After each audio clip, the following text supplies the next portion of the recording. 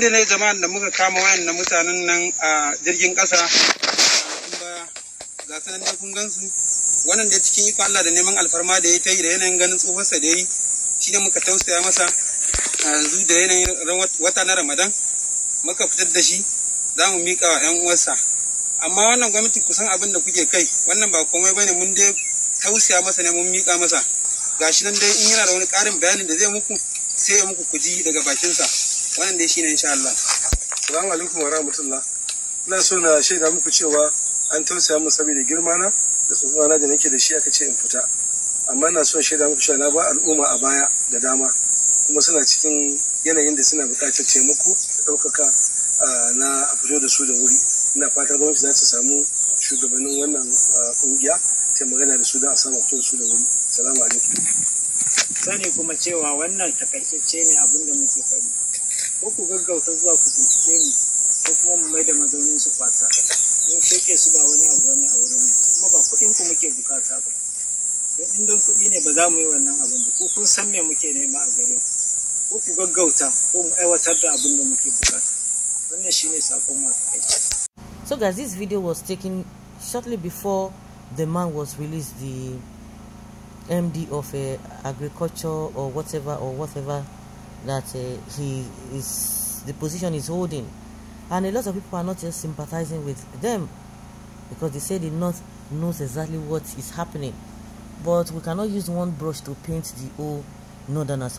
In as much a lot of people might want to protest against what is happening in the region, but because of fear or because of how they have been weaponized with all this religious whatever, is making things difficult. The majority of them just believe that that is how it ought to be, because most of the time they come out to tell you that oh, it does not matter, it is this and that. They don't feel it.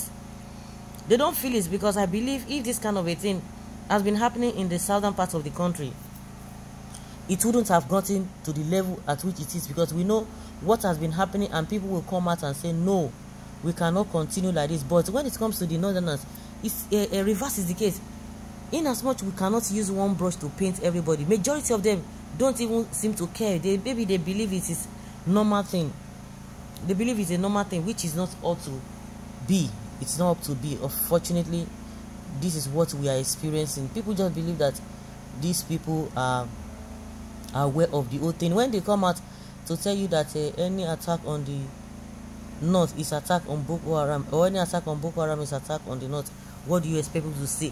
Because I know several people have come out in the southern part of the country to protest against the abnormalities that has been happening, but these guys, they don't seem to do that. When you talk about, or when you hear in a situation or something that happened around there, they will keep quiet. But when it's happened, something has happened in other regions, they will come out and be castigating it. But when it comes to their own, they cannot come out and say no, this is it, it is unacceptable. Then what do you expect people to say? Yes, people will, or some people will try to paint them with one brush that is what they believe in. Even if they don't come out to protest, you hear them not even saying anything. That's why we have more, more IDP camps over there. The man will learn he has been released. What will happen? Nothing will happen. People begin to ask questions. Why has it taken so long for this set of people to have been defeated, this Boko Haram? Lai Mohammed will come and tell you that they have been defeated. That is just what they want to hear, whether you believe it or not. It is none of their business. They will say it just like that. But in the real sense, these guys have not been defeated. And you begin to ask yourself, why is it so difficult? Because of compromise, corruption, greed, selfishness. Even why some of the politicians are even bearing the brunt, it will not serve as a lesson to other people. It will serve. It will serve them as lessons to be able to adjust this whole thing, because they believe that that is the people's time. So a lot of people are not even sympathizing with them. They're not sympathizing with them. If it happens, so be it. I could remember in those days, people will be praying this and that. Not that people don't know that if it escalates outside their region, it will come to other regions. But they've tried it. But other regions, they resisted them and they pushed them back. They did push them back. They pushed them back. So you begin to wonder, For how long are we going to continue like this? And if you hear the amount of money being spent on this insecurity and Boko Haram to defeat them, you'll be surprised. But unfortunately, the money is going into private individuals, and for them to do the right thing, it is difficult. And that is why we cannot get solution. We cannot get solution. You want to tell me that if it were to be all this IPOB and what have you, getting this whole thing, doing all these things, you think they wouldn't have been able to capture them? They would have captured them. And that's why people don't trust Panlami. They will tell you that those who are behind or the sponsors of Boko Haram, they know them. They are going to do this. They are deceiving Nigerians. They are going to do this. They are going to do that. They are going to whatever. But it's a lie. They are not ready to do anything. We have seen that the US have been able to jail some of the sponsors of Boko Haram. The same thing applied in Dubai. They did the same thing, but Nigeria, that is the host country, what have they done? Nothing. They are there deceiving themselves. People will tell you that forget all this video that you are seeing. Forget it. That you don't sympathize with them, and you tend to believe them. Unfortunately, the ones who are not concerned from the other part of the country, they are far more than those who say, oh, this is not right. But unfortunately, you can't even see most of those people are there coming out. The next thing or the highest they could do is just to keep quiet.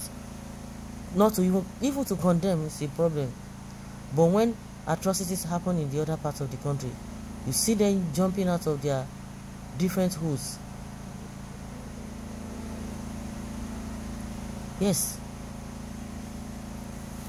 Yes, so yes. Now the man has been released. Then what will happen to these people? How are they going to go after them?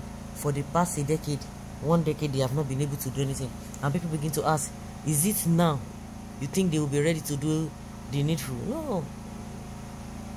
Malami, Pantami, Buhari, Lai Mohammed, the likes of them, they are just telling Nigerians lies.